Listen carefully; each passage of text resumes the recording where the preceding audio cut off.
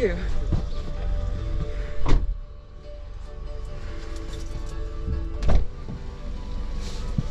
Hello, Augustine. How's it going? Not bad. It's morning again. It's morning. Welcome to your Wednesday morning. Oh, I love it. Thank you. You're welcome. I'm guessing you're off to work today? Yes, yeah, off to work. What do you do for work? I'm a youth worker at a youth shelter. Okay.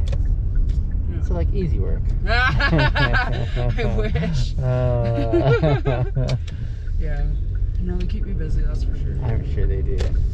This is at a youth center? Oh, it's like a house. Okay. But yeah, it's been a youth shelter for a long time. And how do these youth... Oh, I didn't realize the stream comes all the way here too. I know, it's gorgeous. That's pretty. I was gonna ask, how do the youth come to stay at this facility? Well, sometimes they self-advocate, so Yeah. they'll call themselves or their parents will. We've had random people call about youth on the street. Yeah. Like, it could be any situation. I see. Yeah. So it's like a safe place for youth to come to, and Exactly. It's temporary, but okay. We make sure they get like a secure placement kind of thing. Right.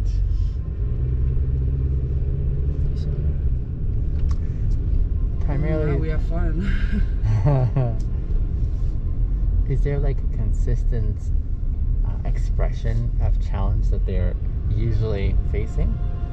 Oh yeah, definitely childhood trauma for sure. And we're trauma informed, so whoever comes in, you know, they feel safe. So. For those who are on the outside, like of your kind of work, with those dealing with trauma, what would be like the go-to sort of, here's what is really helpful to know, Closed Notes version of how to interact with and help? Like what's the go-to sort of, I guess, guidance or tips that those who aren't familiar with working with those with trauma can take? Basically just being non-judgmental. Because I find that even like a little tinge of judgment, like they pick up on that so fast. I see. Basically, how I do it is just use humor. Yeah. And that really helps. Yeah. For me to seem relatable. Sure. You know, I was a troubled kid as well, so I use that. Okay. So I find that's helpful as well.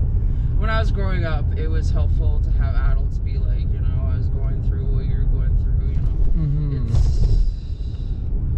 Life is good on the other side of it. Like, So kind of just encouraging them to hold out a little longer. yeah, exactly. Yeah. Life is worth it. Like, do they, for the most part, see themselves as lost cases, or no? I don't think so. I think they're just blissfully unaware, like, because they think like Av is like their own little world, but like outside of that, you know, there's the real world. Like, you can't steal and all that jazz. Yeah. So it's difficult some days, but they make it worth it. And the reason why you do this work is it's very energy infused, of course. Oh, for sure, yeah. Like, I just feel like I'm paying it forward. Yeah. And you've made it, if I can put it out in quotes, as in like you're in a place where I'm not sure many get to. Oh, yeah. Like, every time I tell my story, everyone's like, you should write a book, or like, you know, like... But what was it about your experience that helped you get through and survive and thrive? Oh my gosh, I don't even know. Like, okay. I feel like my spirit guides, like, definitely. I had a really good support system. That's one thing, like, a lot of youth don't really get. It's basically, like, thrown away, back into the system kind of thing. Yeah, just knowing like I'm the only one in my family that graduated college, and I'm sober, and you know, it's crazy that I beat the statistics. So. I'm really glad you did. Thank you. This has been very positive. Thank you. I needed this. It's a good start to my day. My pleasure. No, I see the work that you're doing, and I'm asking all the questions because I'm intrigued by people like you who, it's almost like a selfless commitment or investment in the lives of others, right? And I'm often intrigued by like the motivating factors of why one would say, hey, this is worthwhile for me to give myself this way, right? Because it does take a lot of energy. It does take like not only physical, emotional as well, I'm sure. Patience is a huge thing, I'm certain. Oh yes. yes. You know, I said I hate this job, but like I love it, you know. Like it drives me crazy, but like one of the things I love doing is featuring others' stories by way of saying, hey, here's something that is inspiring for the purpose of encouraging us to say, what can that look like for me? Yeah. I'm gonna make a request. Please say no if you don't feel comfortable with it. Sure. I would love to take the video of our time together for my security feed, just to share with my followers and say, here's someone I'm finding remarkable. But I never do this unless I have consent. Go for it. You're alright with that? Do it. Okay.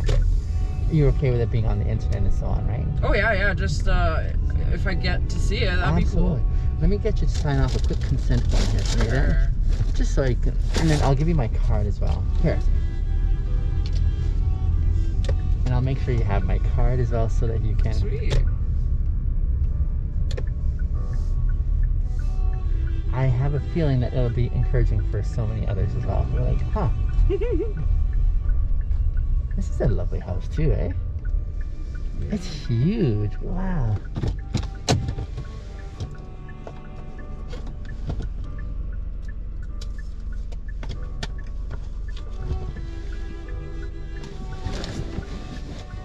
Do you go with your full name? Yeah.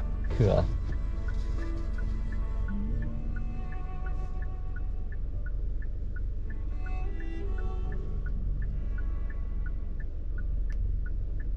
You must have had a challenge when you were in preschool trying to learn how to spell your name, and all your friends are like, oh no. Seriously? It was everyone else having to no way. pronounce my name. Impressive. I could spell it, and my mom tried to change my name to Emily, and I couldn't say that. I could say Augustine. So weird. That's funny.